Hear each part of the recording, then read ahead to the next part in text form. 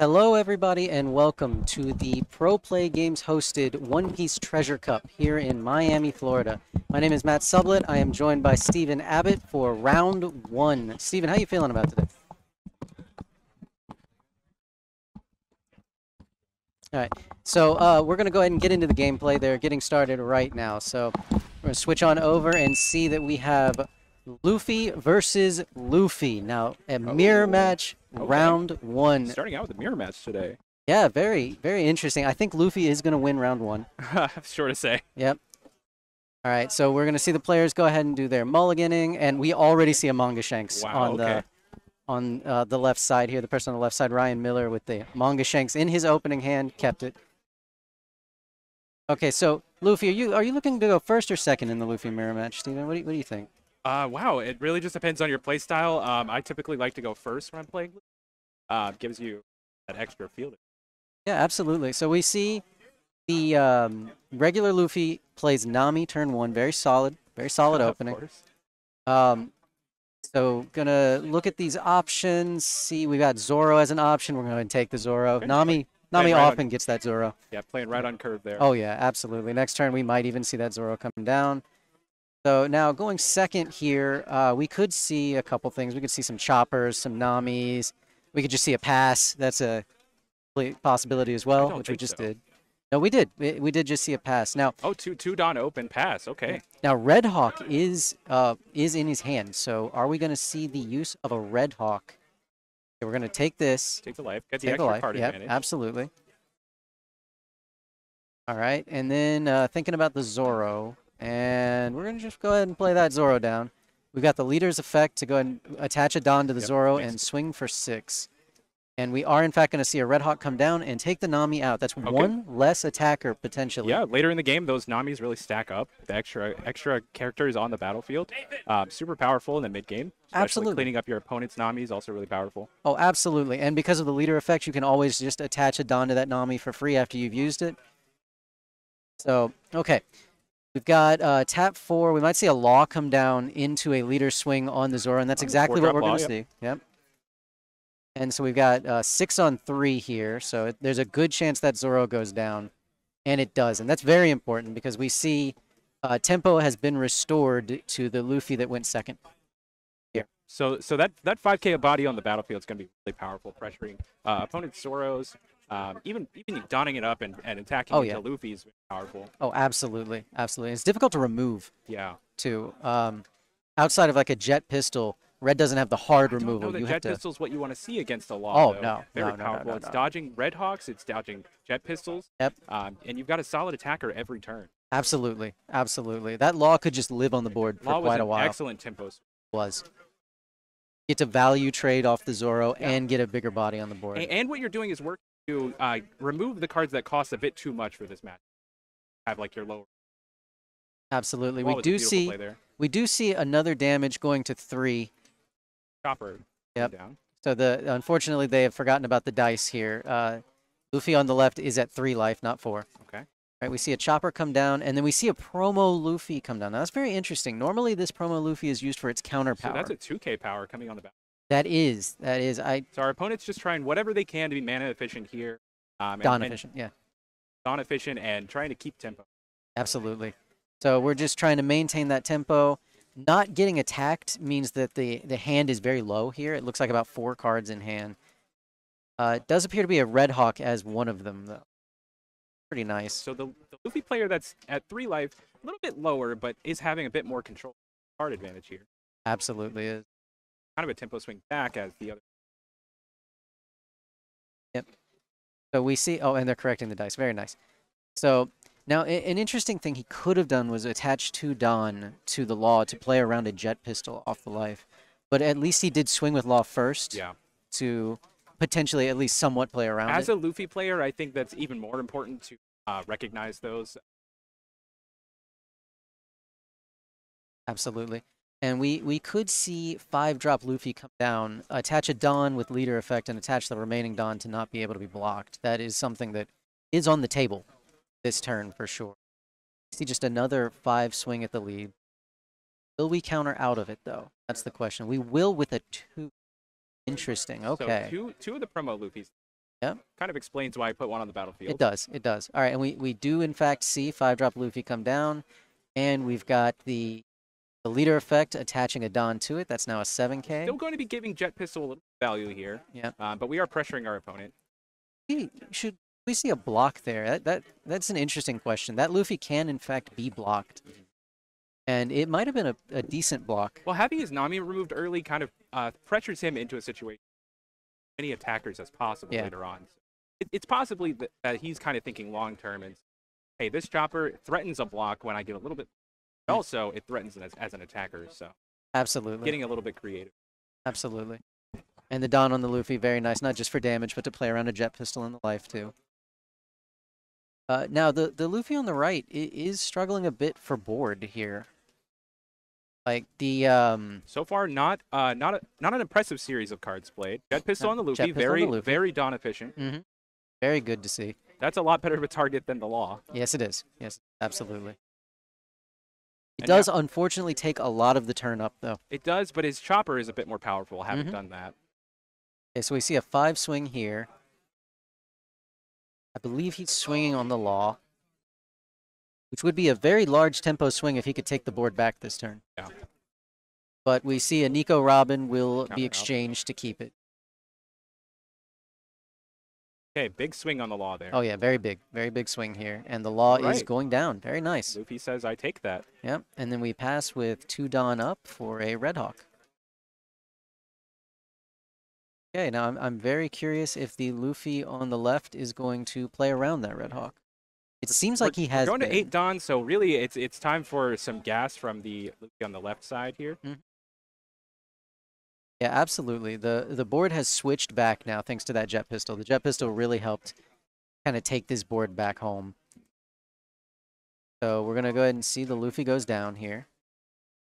It's understandable. It's very difficult to protect that. You don't want to sacrifice your cheap blockers for that. No, not at all. Okay, we're going to see tap 7 for Ben Beckman. Okay, so that's pretty telling. He's playing the bigger side of Luffy here. Ben Beckman is going to be very difficult to. Yes, he is. Yes, a 7-9. So Otama Jet Pistol doesn't even do it. Correct. You're going to need a little bit more than that. And that 9K body just lives on the board. A lot of these deck lists are playing one round table, so that might be one answer to it.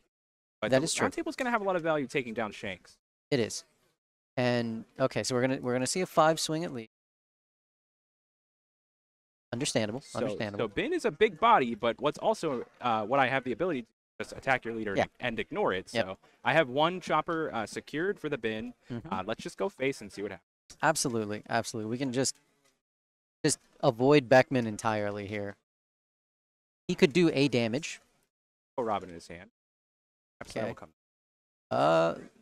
Looks like we're gonna tap 9 Dawn. I believe Shanks is coming down now. Okay, so that's a big body in response to the Bin. And no attack. Very interesting. Possibly protecting an attack on the Shanks. He indicates to the opponent, hey, I don't have a lot of counter power in my hand, or I'm holding Red Hawks, and I'm just going to wait until next turn where I have 2 Red Hawks open. Absolutely. The Shanks was too vulnerable to swing with there. Because you've got Beckman, you got Shanks as well. Right now we're seeing both players basically even on the battlefield, and it's just going to be who can land their bomb and stick it. That's probably going to be the... Yep. And so we see that Shanks, much like Beckman, can just be ignored. Okay, countering out, he says, I'm at 3 life, and this is where I want to stay. Yep. Very happy to stay at 3 life. Don't really want to go to 2. Things get a little dicey on those later turns. They do. So we see a hesitant swing with the Beckman there, and it's because the Shanks now on the board threatens the Beckman. Yep. And it's very difficult for Luffy to protect the Beckman with a blocker because of Shanks. And now next turn, it's going to be the Shanks player can attack the Bin. Ooh. Okay. Ooh. All right. And it's a Manga Shanks. Manga Shanks. That's Manga Shanks, not even joking around anymore. We have come down and we have said, I am dealing 1 damage to you. Suddenly things don't look so great for the Luffy on the right side as he stares down Bin and Shanks. Yes. Yes, absolutely. But this is kind of a battle of boss monsters. It's a kaiju fight. Kaiju fight, kaiju fight. Yeah, absolutely. And we see Luffy Law in the Luffy player on the right hand. So 5-drop Luffy and that 4-drop Law. We saw 4-drop Law put in a lot of value earlier. It could easily come down here and shrink Beckman to a 7. and then leader effect on the Shanks and go 11 into the 7. That will makes probably attacks take a it lot down. cleaner, and you wind up with a 5K body on the battlefield for next. Absolutely. So okay, now we're gonna go after Shanks instead. A little bit harder to defend, A but little he bit. has been poking his opponent. His opponent has been discarding those 1K counters, so maybe it's a little bit harder for the Luffy player on the left here to defend that Shanks. Absolutely. The Shanks is, of course, a higher value target because now we're going 11 on the Shanks. We're going to have to go one 12. more. Yeah, we have to go 12 on the 8. 4 is where we want to be at to take it down, and that's exactly what happens. Very nice. Battlefield has swung back in favor. It has. And we're going to see... We have 5 Dawn remaining. We could attach some of that to our leader and try to do a damage. It's probably not going to work out all that well if we were to put all of it to try to clear the Beckman. Okay, so got Zoro, just a casual 5K. Very nice. That's going at the leader here. Yep. And the objective here is really to whittle your opponent's resources. It is. Like you're more than happy to see your opponent discard a card from their hand for this. He's not really playing around the jet pistol here, clean up some of his battlefield, but I think that's okay because he's using Dawn more efficiently, and he's going to be really. The goal is not to take life with these swings. It's absolutely. I mean, a jet pistol here would be quite ridiculous off of the life, but that would be a swing. It would be. It would be. But we're still staring down a Shanks, a 5K, and another 5K. That is true. We still have another leader swing here. Yep. The Law can't swing this turn, but next turn he certainly can. And we're leaving Red Hawk Dawn open, yes. So signaling a massive swing in the. Yep. That Law minus on the Shanks was very. It was. It was. Now we could potentially see the Luffy on the left just go for it. Opponent's at 2. He has only 2 attackers. So that would be kind of hard. Well, rush is a keyword that Red has. Absolutely. Yeah. We could see him try because he's losing the board fast at this point. At this point, it is very difficult for him to attack the board back. He certainly could, though. We could see an Otama and a Shanks come down and really just spin things around. So with 10 Dawn, you Otama, you Shanks. Now you put that Shanks at 8. You can go 10 with your Shanks on his Shanks. Your opponent has to counter 2 cards to get out of it, minimum. Then you can put 1 Dawn on your Beckman with your Luffy effect. Swing on the Shanks again. It goes down. Then you swing 5 on the Zoro. Yeah. And I think what we're seeing is the player thinking through that line. Yeah. Is it better to just go face, or is it better to use my resources, attack the battlefield here? And we do see a jet pistol in the Luffy on the left's hand. So the Luffy player's also at 2 life, so it's a little bit dicey for him too. It is. He will be turning his Ben Beckman sideways, which could act like a blocker in this case, drawing just too much attention from the ship. Yep. And then it looks pretty clean. Yes. And with the 2 Dawn up, it is a telegraphed Red Hawk, and so he's taking into account the fact that that's 4K. That's a lot. Very difficult to clear things like that. It's very difficult to get over the characters here, but not so difficult to get over a 9K body if it's your leader. That's true. That's very true. So we do see the Otama in the hand. Now we could just go Beckman into Zoro and pretty much guarantee the Zoro's down. And then we could jet pistol the Law. Yeah, and I don't think he would want to defend the Zoro too hard. No, I don't think so. I think the Shanks is the thing he wants to defend. I think if you go Beckman into Zoro, you take out the Zoro. Absolutely, you should be defending the Shanks here. It's just so 10K. Yeah, it is. But with the jet pistol in hand, I mean, he could very easily clear 2 of the 3 threats on the board. Okay, so we're going to see at the Zoro. That exact thing. That's exactly what we're seeing. I think this is a very solid play.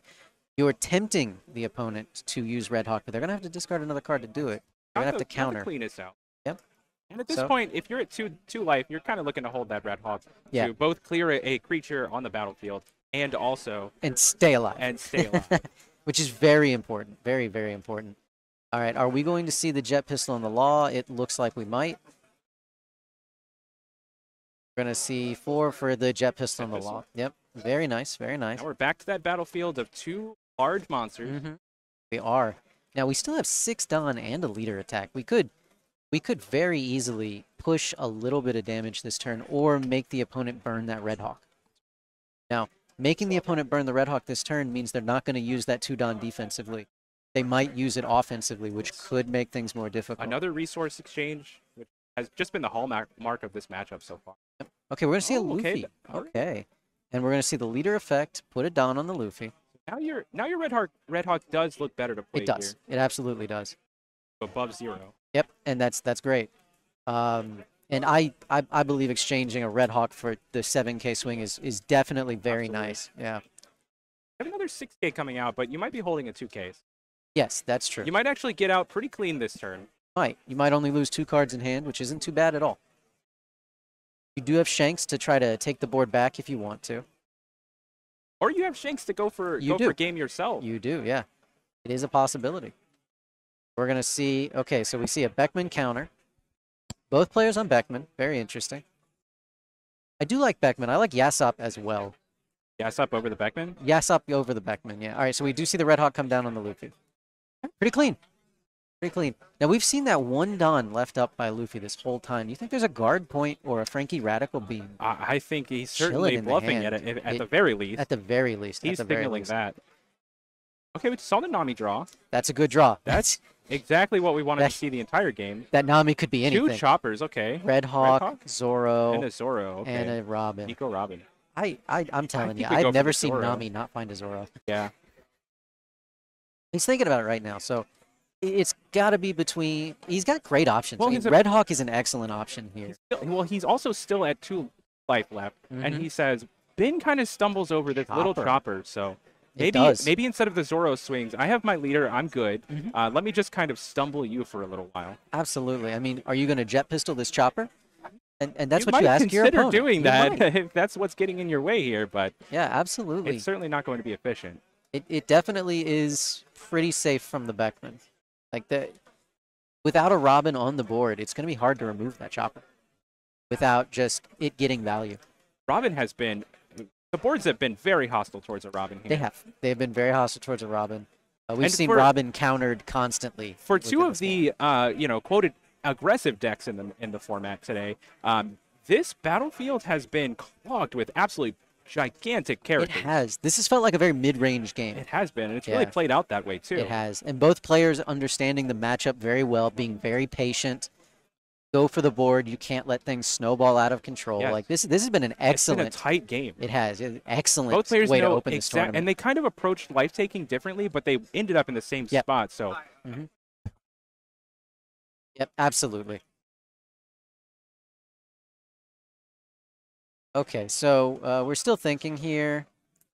What are we going to do now? Are we going to play a 5-drop Luffy? Are we going to try and take this board back? We took the chopper, so there is definitely a chance that we're thinking there's another turn for the opponent here. Now, you have the chopper. Does that mean that you're going face and you're trying to just defend against attackers and trying to stumble your opponent? That's an interesting question and definitely a possibility. I think we're going to see our opponents make that decision, our players make that choice right now. Yep. I think 2 more Dawn on the Shanks and the Beckman goes down. That's what he's thinking too. He's thinking, how much more Dawn do I have to put on this Shanks to put this Beckman down? It's really important to actually take down characters when you swing at this point in the game because you cannot waste attacks. Every single one is valuable here. Yep. And so we see that and right to the Beckman. That's the respect. This should be more than enough to take out the Beckman, and it absolutely is. If you are finished with your round, please hang out in the hallway outside. Please do not clutter the aisles. Please do not clutter the pathways. If you are done with your match, please go outside. All right. And so we're going to see Luffy come down. Wow, very powerful card. And it's not likely that already just cleaning up the battlefield. It's not likely that the Luffy goes down with this attack, but it did. No counter power. We've been poking our opponent for the entire match. So, we just see our opponent out of resources. Wow. And now everything is just flipped on its head. Yes. Unfortunately, it's very interesting. That chopper grab looks incredibly powerful here. It does. The kaiju battle appears to have ended. And now Shanks is the kaiju remaining on the board. Shanks won the day. He did. That Shanks took out a Shanks and a Beckman through the course of this game. Truly, that Shanks has come to save the day. It has. The value on that one, wow. And that was a tight play with it, too. We saw that player, even though it does have rush tech, he chose to not use it so that he didn't lose it immediately. Yep. To the Bin Beckman. And props to the Bin Beckman for really threatening the Shanks, even with rush. Yes, for sure. The tempo Shanks was a very high-level play that we saw. Yes. Absolutely. understanding that it was in danger. Both players playing really tight here and understanding how they win this mirror match. Yep. Like, I play this Shanks, and if I don't attack with it, I can attack your character cards. And that's what this Shanks' job is. This Shanks will do a damage one time, but not yet. First, he's going to clear the board. Okay, we see Luffy go down very easily, too. And now we see... Well, the player only has Shanks. one card left in their hand, and we do believe it's Red Hawk. Yep. So we're going to see Shanks on Shanks. Can't be blocked. That one card left in hand was enough. 2K. It was enough. All right. Wow. That was some good foresight, though. Yes. Leave the 5-drop Luffy, let it go, protect the Shanks. You know that he just can't possibly take these Shanks out. Yep. All right. So we see it switch back over. We've got a Shanks, we've got a blocker, but we're staring down a Shanks as well. We're going face. Let's see where this goes. This Nami, it might be time. 5K on the leader. Now, do you swing for more than 5K here? Looks like you didn't have to. Didn't have to. Okay. Didn't have to. Now that gives us the option to kind of put Don on our Nami, put Don on the chopper, and attack with those. Yep. Okay, so does our opponent take the 10K here? He's thinking about it. He's considering Nami swinging you first. swing with Nami first. You do. I think you do. If you are going for if game, you're going to attack with those, they need to be swung with first so that Jet Pistol can't take them out. Absolutely. Now you could also be concerned about the Red Hawk that might be in the life. It could taking down your Shanks. I think if you're going to Shanks on Shanks, you should have done it before swinging with leader, because you've given your opponent now another card to counter with. Less options, certainly. So, but at this stage in the game, I'm not sure that that's correct. No, I believe that we're just going for game here. Absolutely. So do we see a counter? We do. A 2K counter at that. So now, is it time to just Shanks clear Shanks? Or is this Chopper going to have to earn a paycheck? The Chopper is going to have to earn a paycheck today. The Chopper does a damage, and it's not Red Hawk. That'll do it. Right, there we go. Right. Wow. Yes. Absolutely. So we saw the battlefield clear up, and then from there, it's kind of just a walk as you control the battlefield for another turn, get comfortable with your Dawn open, look for your event cards, and then you just take down. Yeah, no, absolutely. That was a stellar round one. Yep. Beautiful exchange. Both players knowing the mirror match very well, in and out, understanding what you have to do to win that match. And I think that the tempo Shanks play might have been the thing that carried it. Oh, absolutely. That was a knowledgeable player, both sides of the table really knowing how to play the mirror match, which is exceptionally powerful because these really large Ben Beckman builds are actually fairly new to the format. So for players to have that much experience already is just phenomenal.